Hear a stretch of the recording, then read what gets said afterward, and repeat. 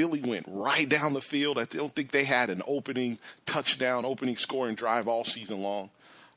It went right down the field, scored, got whatever they wanted. It was just a bad omen. Falcons responded and got a touchdown. He even got the lead in the fourth quarter, but it just seemed like a bad omen. Philly hadn't been able to run it at all really much this year, and they let Ryan Matthews get loose. So, yeah, again, we will talk in-depth Falcons later. Bad news, you lose the game. Falcons, good news is everybody else, or both Carolina and New Orleans, I should say, both lost in the NFC South. The Saints lost to Denver 25-23 on a block extra point. Very good game. Denver is on a bye as well. So they wanted to go into the bye with a victory. They were coming off the loss to the Raiders. That was a very good game, but New Orleans goes down, ties it. Beautiful clock management. They made themselves use all their timeouts. I believe they had one in the chamber left. But Denver had used all of their timeouts. New Orleans scores, ties the game at 23. They're kicking an extra point to go up 24-23 with like a minute left, minute 22. I believe that was the exact number. It blocked, but he jumps this new leaping over the center, leaps over the center, blocks it, picks it up, takes it in. Denver takes it in, and ends up winning the game 25-23. Yeah. So now Denver, like I said, sitting at 7-3. Get to heal some wounds on the bye week. Take advantage of that. And they're just a half game off the lead in the AFC West. They're definitely, as of right now, they're a playoff team. Kansas City, they beat Carolina. Carolina lost to Kansas City. A wild finish. Cam throws an inexplicable pick in the fourth. Gets taken back. Eric Berry weaves through the defense, takes it back to the house. Marcus Peters strips Kelvin Benjamin. Scored about 10. I think they scored most of these points in the fourth quarter of that game. Absolutely wild. Yeah, Carolina, like I said, you're not on championship board. But with the way the Falcons are not taking advantage of things, you're still in the hunt in the NFC South. I believe, putting it out there regarding the NFC South, and then I'll move on. NFC South, 10 wins will win the division. Falcons are at 6-4. 10 wins will definitely win the division. I think if you're at 9-7, you're going to be looking at some tiebreakers and some scenarios and all kind of things like that. 10 wins definitely wins the division. 9-7, you may end up being tied with somebody else. So Carolina's 3-6, New Orleans 4-5. They actually get Week 11 started Thursday night. Loser going to be in trouble. Carolina I don't believe they have any more mulligans. They're 3-6. They need to win the last 5 of these last. I'm sorry. How many they need to win? They got 7 left. They need to win at least 6 or 7. I don't know. They damn near need to run the table. So we'll see what happens there. Tampa Bay, they did get a win in the division. They are 4-5. Falcons fans just one behind you in the loss column. They beat Chicago 36-10. Chicago's done. We're not going to spend a lot of time on Chicago. It's bad. Again, as average as the NFC North is right now. Chicago 2-7. Hey, it is what it is. I always find this funny, Chicago fans, how after the Monday Night Football game, and Chicago's coming off the bye week. After the Monday Night Football game and beat Minnesota, Jay Cutler looked good in the game. And here come the think pieces about Jay Cutler. Maybe he's just misunderstood. All these different things. But when he throws two picks, 10 points, takes his team completely out of the game against Tampa Bay, who had let teams roll it up against him. Tampa Bay had given up 500 yards to Derek Carr and had just given up a 40-burger giving up a 40-burger to the Falcons. All of this at home. Yeah, Chicago goes down there and scores 10. Jay Cutler, hey, man, it is what it is. Like I said, no more time on them. Tampa Bay and Kansas City face off this week. Props to Kansas City. Week 11, this is going to be a good one. Props to Kansas City. Kansas City has won 5 in a row. Again, I mentioned they beat Carolina. They're 7-2. They are in first place. They're on the tiebreaker in the AFC West. last year regarding Kansas City, I never had them on the championship board, if you heard the show last year. And I don't consider them a threat. But the more and more I watch them, the more and more, and, you know, if you go over the numbers with them, they're a good team. I believe they're a team that's they're going to struggle against a team that's going to go out there and put points on the board. But, yeah, man, Andy Reid knows how to manage an NFL football game, top to bottom, offense, defense, special teams. Yeah, man, his teams are usually sound in all three phases, and that's how he wins ball games. I'm starting to reconsider them for this year's championship board. Got to. They're in first place. They're playing good ball. I do believe Kansas City is built for the regular season, but, you know, this year is different. I just feel like this year is different. It's a lot more wide open than previous years.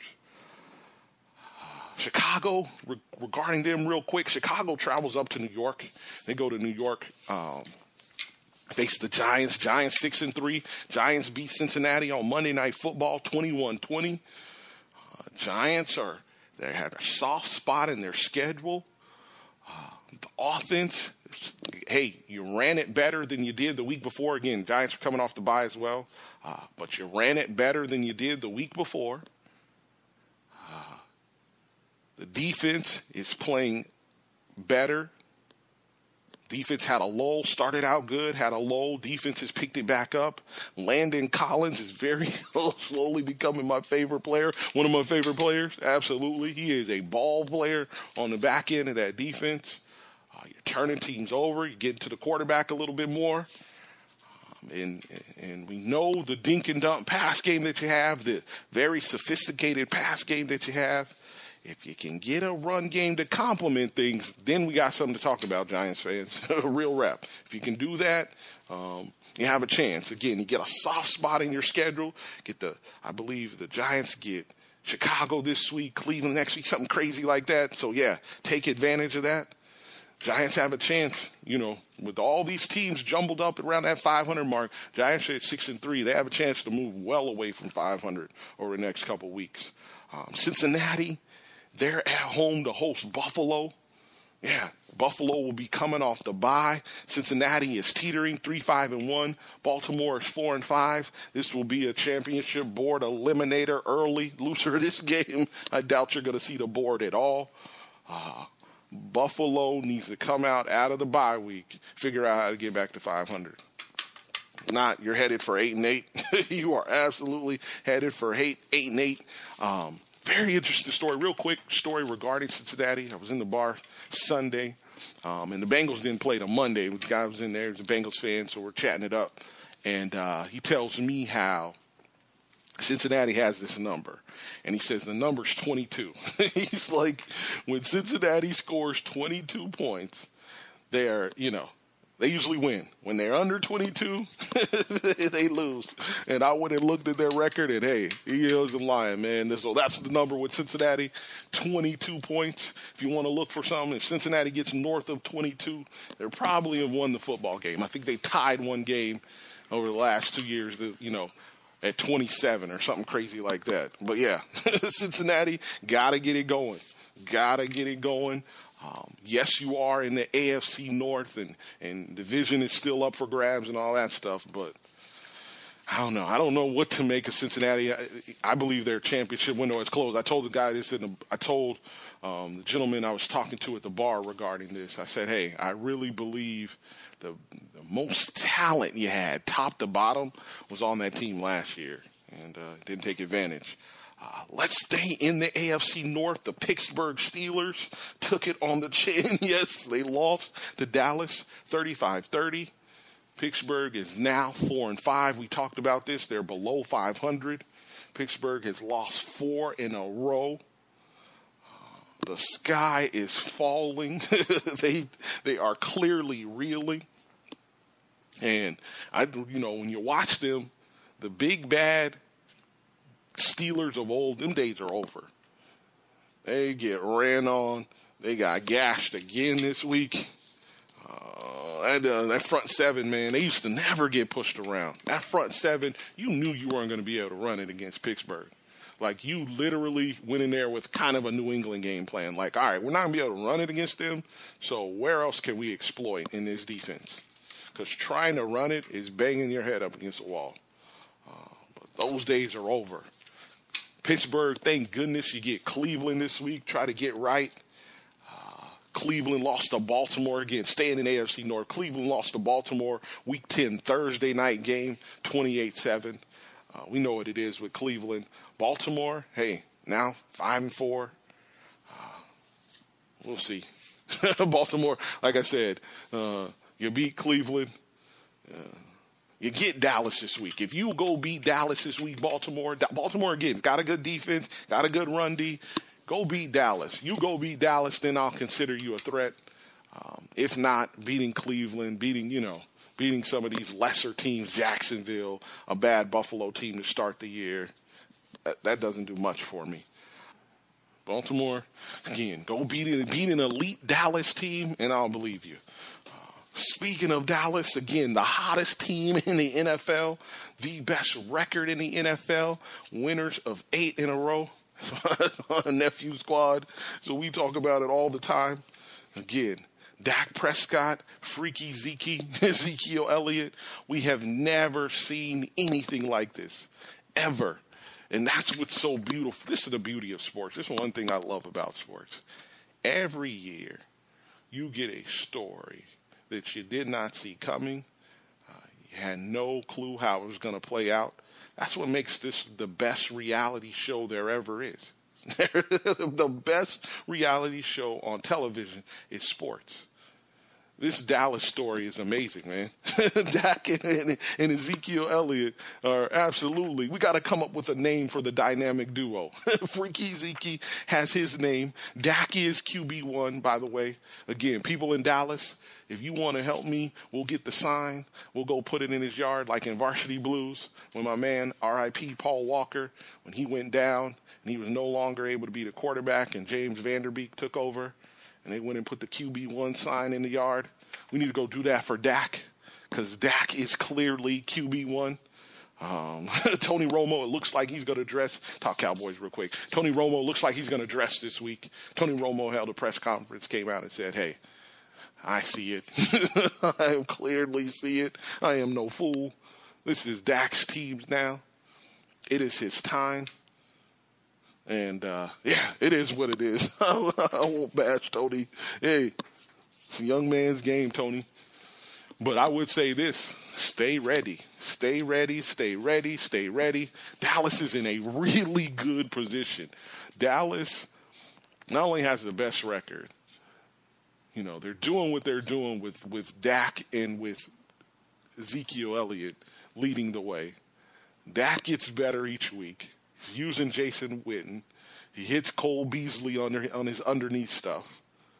When in doubt, if you leave him Dez outside one-on-one, he's going to hit you with Dez. You can't double everybody. Can't stack the box. You can't do all these things and account for everyone. Yeah. And then you have the best insurance plan in Tony Romo. If anything happens to Dak struggles, which regresses way back to the means, which doesn't look like that's going to happen. Anything like that, you've got a great insurance plan. It's a good problem. Jerry Jones did say this a while back. I'll give him credit for this. Hey, man, we got a good problem. This is a good problem to have. No doubt. I will say this, Dak and Freaky Zeke, co-MVPs for Rookie of the Year, MVP candidates for sure. Before you say, well, look at that offensive line, they're doing all this behind that offensive line, best O-line in football. Derek Carr, he's my man. He's my quarterback for sure. My quarterback, MVP candidate. He's not playing behind chopped liver, fam. The armor all is real. We protect the car for sure. So, yeah. Definitely circle the definitely circle that Dallas-Baltimore game. I will be tuned into that. It's been amazing to watch this story play out with Dak and Freaky Zeke. I'll move on from that. Dallas, win or lose, though, you're on the championship board for sure. New England, you're on the championship board. Win or lose, you're on the championship board. New England travels to San Francisco. You can book this